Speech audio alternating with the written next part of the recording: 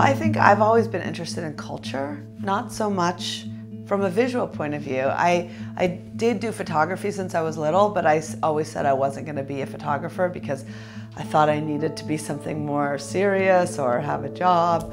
But I started more from the point of view of looking at culture, and when I was in college I spent a year studying visual anthropology and traveling around the world doing that, and I started my career at National Geographic, and my first project was about the Maya Indians in Chiapas. And as I was struggling with understanding their culture, speaking the language, I had to work through the women as a woman, and they only spoke the Maya language. And I felt like once I was able to make a picture, I was only able to describe what I saw in the most superficial way, the kind of document surface of it. And I wasn't able to go deeper and really say something about what I was seeing or bring a kind of deep understanding to it. And I started thinking about the kind of crazy world of LA that I had grown up in and things I had seen in high school, and thinking that maybe that culture, which in a strange way does impact people all over the world through Hollywood and the media, that maybe that was worthy of the same kind of rigorous study that anthropologists and photographers give to foreign cultures. And so that's how I began looking at LA in the 90s. Hi, Erin. Hi. Okay, so I'm gonna just give you some actions to do. I just do the first thing that comes to mind. Show me what it looks like to run like a girl. My hair.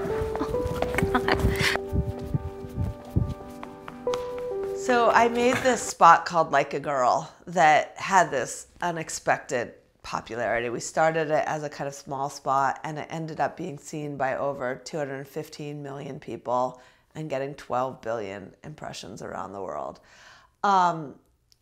In a way, I saw the possibility for activism in that work because I've always got into the work as a documentarian, not to change the world. I feel like people see the work and then maybe they want to go change the world, but it's not my job to be prescriptive about what that change is. My name is Dakota and I'm 10 years old. Show me what it looks like to run like a girl. Throw like a girl. Fight like a girl. What does it mean to you when I say run like a girl? It means run fast as you can. With Like a Girl, there was something about the realization that people had in the spot, and it was a social experiment where girls and women and even some boys talked about what the words like a girl meant, what it meant to run like a girl, to throw like a girl. And what we learned was that it was an insult, that it meant something bad, that being like a girl was an insult that was kind of denigrating half of the world. And we saw that this happened through society, that the young girls didn't know what this was, but at a certain age, around puberty, the girls start to understand that being a girl means something bad. I think it definitely drops their self-confidence and really puts them down, because during that time they're already trying to figure themselves out, and when somebody says you hit like a girl, it's like, well, what does that mean? Because they think they're a strong person. It's kind of like telling them that they're weak and they're not as good as them.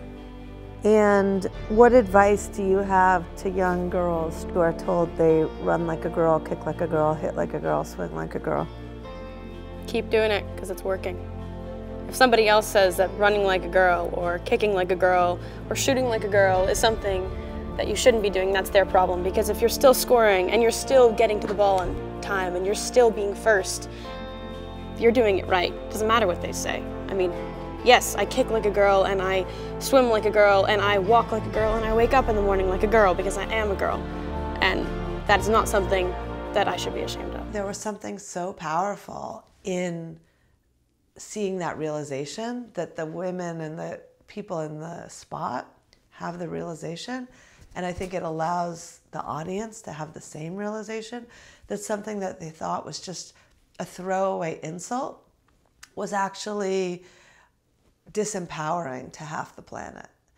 And the effect of people sharing that spot was that the words actually changed. That we learned, first of all, that words matter, and that second of all, that people could change them.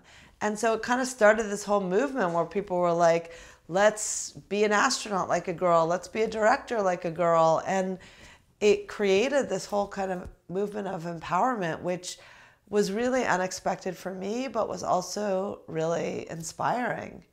And I think that, you know, we do this work as documentarians, but there's always a little bit of a desire to be a change maker too, or to contribute to making the world a better place as we see all these problems around us. And so that spot was kind of a high point for me.